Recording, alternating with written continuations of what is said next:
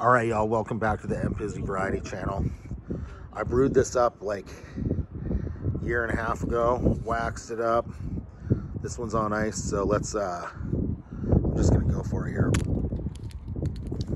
Did it outside because a lot of wax went down.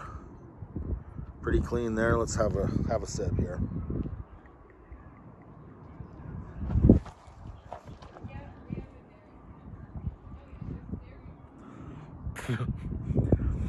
Make some homemade wine, y'all. I'd give this one a solid B-. Kind of soft to the finish, chilled, tastes nice. Grapes, we put some orange and can't remember what else, but it's had a year to chill and kind of age out. But yeah, pretty good.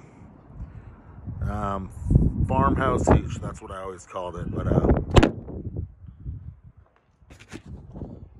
thanks for watching, like and subscribe, and we'll see you on the next one.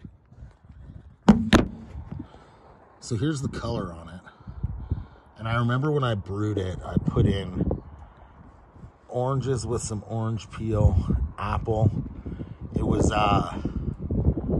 vine-grown grapes from here in Holbrook, Arizona, and then I think we bought some grapes at the store and mixed that in too. But